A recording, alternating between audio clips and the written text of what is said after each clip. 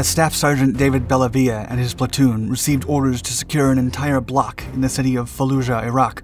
On November 10, 2004, the brave soldiers covered the street door to door, looking for jihadists harassing the American troops. It wasn't until the 10th building they searched that the Americans found themselves inside a heavily defended enemy bunker. They were in a highly precarious position, and Bellavia decided to neutralize the terrorists on his own. As he stepped into the house, he didn't know if he would make it out alive, let alone earn the Medal of Honor for his selfless devotion to duty. But at that moment, Bellavia was confronted with the enemy face to face. As he said later in an interview, quote, "I didn't know what close combat was until I went to Iraq. And it's not 30 meters, it's 2 feet.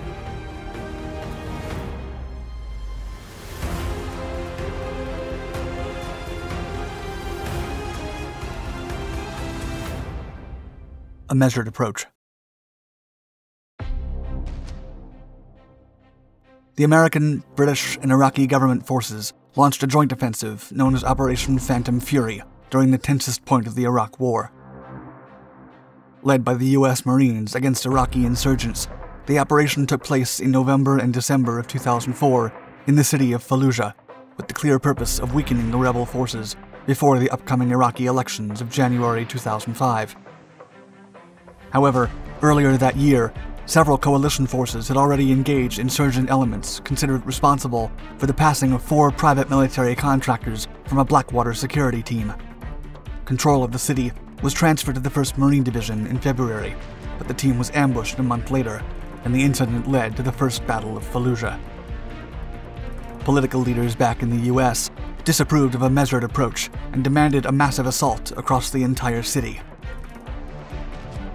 Operation Vigilant Resolve was launched on April 5th and lasted until the end of the month, when the local population was ordered to keep the rebels out of the city.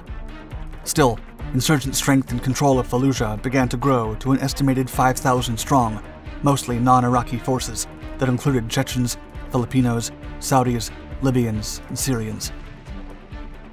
By then, most of the civilian population had fled the city, but many families didn't have the means to evacuate their homes and wrote "We are family" on their doors, hoping to avoid attacks.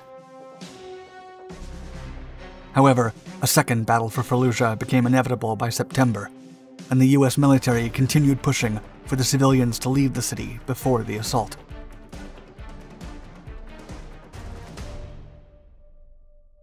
Urban combat.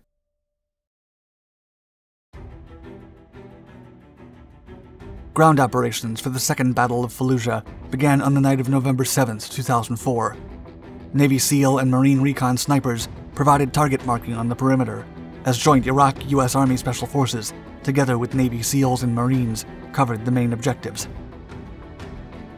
Supported by the U.S. Army, the troops quickly captured the General Hospital, Blackwater Bridge, ING Building, and several villages to the west of the city. Meanwhile, the Marines executed a diversionary operation in South Fallujah and secured the Zurf-Kashsuker Bridge. Having distracted and confused the insurgents controlling the city, the attackers proceeded to the all-out offensive. Navy Seabees disabled electrical power at 2 stations north of the city, while 2 Marine Regimental combat teams attacked along the northern edge. 2 Army Heavy Battalion mechanized units and 4 Marine Infantry battalions were then tasked with clearing the buildings and intercepting any fleeing enemies. As the British Army's Black Watch patrolled the main highways east of Fallujah, the U.S. Air Force provided close air support for the ground forces, carrying out close-quarter precision airstrikes on enemy strongholds. The 6 battalions entered the city under cover of darkness, and the assault began in the early hours of November 8th with an initial artillery barrage and air attack. The attackers then took the main train station and used it as a staging point. By the afternoon, the Marines had secured several districts, while the Navy Seabees bulldozed the streets clear of debris, reaching the city's center within a few hours. However, the fighting was about to escalate into the most ferocious battle of the war, with the U.S. military acknowledging that it was, quote, "some of the heaviest urban combat U.S. Marines have been involved in since the Battle of Hue City in Vietnam in 1968.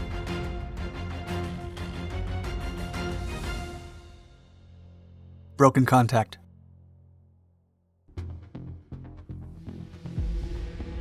November 10, 2004, was Staff Sergeant David Bellavia's 29th birthday, but that was the least of his worries. His platoon was serving with Company A, Task Force 22, 2nd Battalion, 2nd Infantry Regiment, 1st Infantry Division, during Operation Phantom Fury, and it was assigned to clear an entire block of 12 buildings from which jihadists were firing on American troops. The platoon mobilized and methodically scanned every house, looking for something that would give the enemy away. But nothing was coming up. Like Bellavia said, quote, "Every time we fought the enemy, it disappeared." His commanding officer then announced that they had locked a group of insurgents. As the sergeant recalled in an interview, quote, "Trapped in a building, they're not going anywhere, they're not leaving, they're not going to go kill anyone or hurt anyone. Let's go get them." There was just a lot more people in there than I anticipated. While looking into the 10th building, the Americans unexpectedly walked into a jihadist nest with an ambush of insurgents armed with belt-fed machine guns. Bellavia's rifle was disabled by a round hit on the magazine, so he got a saw gun and entered the building behind his men. He then realized it was a bunker. As he put it, quote, "So I just started firing. I could see these guys. I could see the look on their face. I could see how confident they were. And I clunk empty, and I look in the house, and everyone's gone. I'm like, I gotta get out of here, so I just ran, and I just remember feeling the rounds everywhere. And as I get to the gate of this compound, someone just grabs me by my H-harness on my IBA and lifts me around a wall, and I thought, that was my shot, and I had the enemy. I saw the enemy, and I broke contact, and that was one of the lowest moments of my life." Decisions.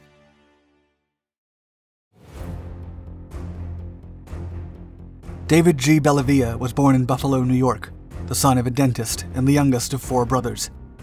As a young man, he enrolled in Franklin Pierce University in Rindge, New Hampshire, and the University of Buffalo, where he became a theater major until he found his true calling and enlisted in the military. Bellavia then became an infantryman in the U.S. Army in 1999, and when he finished one-station unit training, he was assigned to the Syracuse Recruiting Battalion. 2 years later, Bellavia faced a tough decision. The young man had to choose between changing his military specialty, submitting a hardship discharge, or remaining as an infantryman, a choice that would force him to leave his family for 36 months on an unaccompanied tour to Germany. However, after the September 11th attacks, Bellavia chose to fight. In the summer of 2003, Bellavia's unit was sent to Kosovo, where he served 9 months until he received direct orders to join the effort in Iraq. After that, Bellavia stayed with the 2nd Battalion, 2nd Infantry Regiment in the Diyala province, along the border with Iran, and took part in several battles, namely Najaf, Mosul, Bakuba, Mukbadia, and the fiercest of them all, Fallujah. Close quarters. As Bellavia got out of the jihadist bunker in Fallujah, he couldn't help but feel helpless. He recalled, quote, "I was scared, and as I ran out of ammunition, I ran out of the house. And as I am ashamed and dishonored, I'm thinking about what a liar and a coward I am." The spray of gunfire from his M249 had bought his men some time to leave the building and seek shelter outside. The sergeant then followed, and he resolved to call in a Bradley fighting vehicle to shell the houses as the squad regrouped both physically and mentally, getting ready to come back in. Making matters worse, the company had requested a bomb from air support, but it hadn't arrived. Bellavia recalled, quote, "A bomb in Fallujah was like a number at the DMV. Everyone wanted to renew their license. Everyone's getting bombs all over the city. We're waiting, I got a number, and that number is not coming up." As he realized the bomb would not come anytime soon, they had to act on their own, even if it meant the bomb could drop while they were inside the house.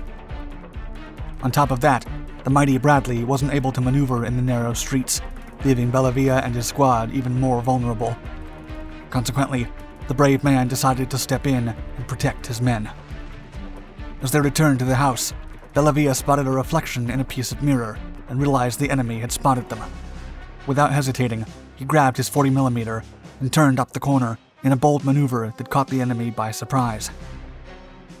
Bellavia then saw an enemy loading up a rocket-propelled grenade, but before he could react, The sergeant cornered him in the room and put him down, just as a wounded insurgent moved to the kitchen. The American took a moment to radio a situation report, but his noise gave away his position, and the wounded rebel came back to get him.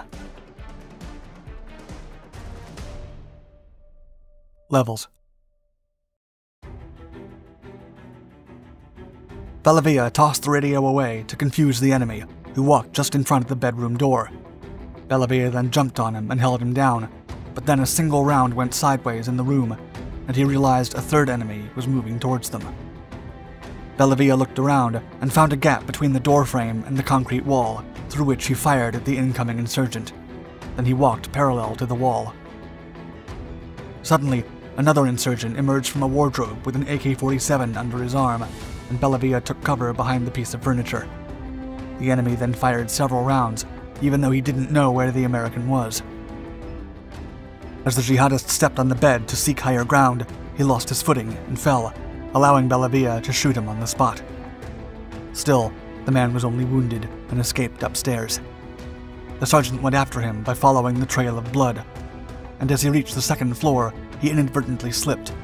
In an ironic twist, this action saved his life, as a bullet hit the wall exactly where he was standing a fraction of a second ago. Bellavia then tossed a grenade into the room where the enemy hid, and even though it went off, he heard voices on the floor above.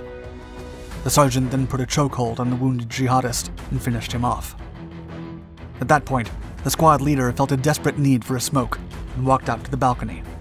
But as he removed his helmet and put his gun away, one last enemy jumped from the third floor just above him. A crazy day. Fortunately for the American hero, the jihadist miscalculated the landing, and Bellavia shot him in the back and legs. Injured, the insurgent rolled off the roof. The rest of the squad then secured the first floor, but they were soon notified that the bomb was on its way. Still, it was a dud. And so, as Bellavia put it, quote, "A crazy day ended, and we went on to the next crazy fight. And there were plenty of those for the rest of the time we were in Fallujah." Bellavia was awarded the Silver Star for his actions that day, which was then upgraded to the Medal of Honor, becoming the first and currently only living recipient of that honor for serving in Iraq. As he humbly put it, quote, "We're all changed because of combat, but that doesn't mean we're negatively changed.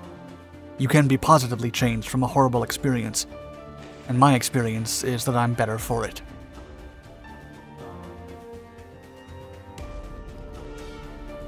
Thank you for watching our video. If you enjoyed it, please hit the like button, and don't hesitate to subscribe to all our Dark Documentaries channels for more history-inspired content. Also, make sure to click on the bell icon to be notified of our newest videos, and stay tuned.